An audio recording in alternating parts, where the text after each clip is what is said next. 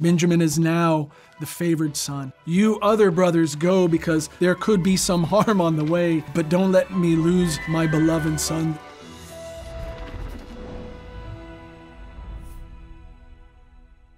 So I'm going to begin in chapter 42 after Joseph has read all of Pharaoh's dreams, after he's become a high-ranking official. And now the brothers are about to come to him. This kind of bookend narrative for the Joseph story. Chapter 42. And Jacob saw that there were provisions in Egypt. And Jacob said to his sons, "Why are you fearful?" And he said, "Look, I have heard that there are provisions in Egypt. Go down there, get us provisions from there, that we may live and not die." And the 10 brothers of Joseph went to buy grain from Egypt. But Benjamin, Joseph's brothers, Jacob did not send with his brothers, for he thought, lest harm befall him. Benjamin is now the favored son. He is the new Joseph to his brothers. You other brothers go because there could be some harm on the way, but don't let me lose my beloved son, the son of Rachel. And the sons of Israel came to buy provisions among those who came, for there was famine in the land of Canaan. As for Joseph, he was regent of the land. He was provider to all the people. And Joseph's brothers came and bowed down to him and their faces to the ground. And Joseph saw his brothers and recognized them. And he played the stranger to them and spoke harshly to them. And he says, "Where have you come from?" And just notice here what's going on. Notice they bow down to the ground. And if you remember your details in the text, you know this is specifically from Joseph's dreams, when all the sheaves bow down to Joseph. And now you're going to see this same image of the bowing down repeated again and again and again. And Joseph recognized his brothers, but they did not recognize him. And Joseph remembered the dreams he had dreamed about them, and he said to them, "You are spies. To see the land's nakedness you have come." And they said to him, "No, my lord, for your servants have come to buy food. We are all the sons of one man. We are honest. Your servants would never be spies." And he said to them, "No, for the land's nakedness you have come to see." And it's this weird accusation he makes against them. You are spies. But I want you to think about what does this have to do to the previous episode that we've seen? This second part of the Joseph story is a playing out of the first part. He needs them to see their misdeeds. He needs them to replay that drama one more time, to get them to stop and to turn back from their ways, to see their errors. So why is he accusing them of spies? I think it's simple enough. Is that not what they accused Joseph of being when his father would send them out to bring ill report? What is he accusing them of now? He's accusing them of being spies. It's a replay of that first story. 12 brothers your servants are, and we are the sons of one man in the land of Canaan. And look, the youngest is now with our father, and one is no more. And Joseph said to them, "That's just what I told you. You are spies. You shall not leave this place unless your youngest brother comes here. Send one of you to bring your brother, and as for the rest of you, you will be detained, and your words will be tested as to whether the truth is with you. And if not, by Pharaoh, you must be spies." And he put them under guard for 3 days. And Joseph said to them on the 3rd day, "Do this and live, for I fear God.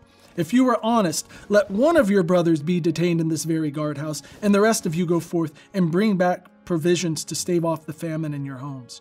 And your youngest brother you shall bring to me, that your words may be confirmed, and you need not die." And they said each to his brother, "Alas, we are guilty for our brother whose mortal distress we saw when he pleaded with us, and we did not listen. That is why this distress has overtaken us." You can see what's going on here. The plan is working. The brothers are recognizing already the way in which that which they had done to Joseph is coming to bear here. Then Reuben spoke out to them in these words, "Didn't I say to you, do not sin against the boy? And you would not listen. And now look, his blood is requited."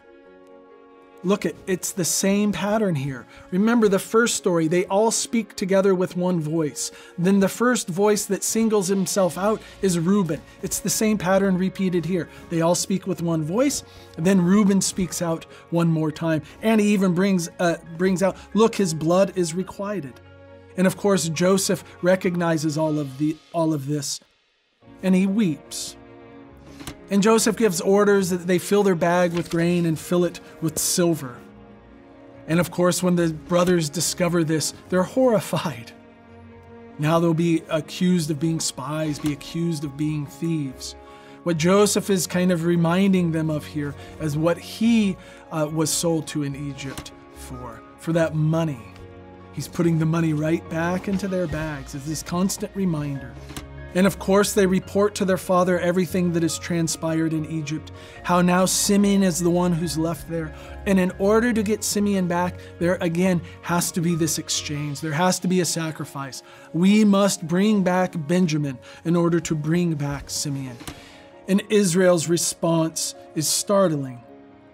Jacob their father said to them, "Me you have bereaved, Joseph is no more, and Simeon is no more, and Benjamin you would take. It is I who bear all." And Reuben spoke to his father, saying, "My 2 sons you may put to death if I do not bring him back to you. Place him in my hands, and I will return him to you." And here again, what do you see? Reuben working so hard to get back into his father's graces, to really offer up something absurd. Yes, of course, this will make Israel feel better. If you don't bring him back, he's going to kill his 2 grandsons. Reuben's so desperate to get back in his father's good graces, what he's willing to say is, "I'll sacrifice my 2 sons on behalf of Benjamin." And of course, this isn't going to get anywhere with Israel. And he said, "My son shall not go down with you, for his brother is dead." And look at this line, "and he alone remains." And think about all of the brothers hearing this. Benjamin alone remains. I will not send him with you, which essentially means I'll keep him and Simeon's just going to have to stay there in Egypt. Imagine what this is, what these brothers are witnessing here, all on behalf of Benjamin. "And should harm befall him on the way you are going, you would bring down my gray head in sorrow to Sheol." And it's the same repetition. He won't be consoled. "You will bring my head down to Sheol in this sorrow." It's a complete replay of the Joseph story. And of course, what we need to anticipate now, because of course we know they will be going back to Egypt, and they will be bringing Benjamin with them. Thank you for watching. We hope you're enjoying our highlight series and invite you to explore all of Hillsdale College's online courses. They are free and for everyone who loves to learn.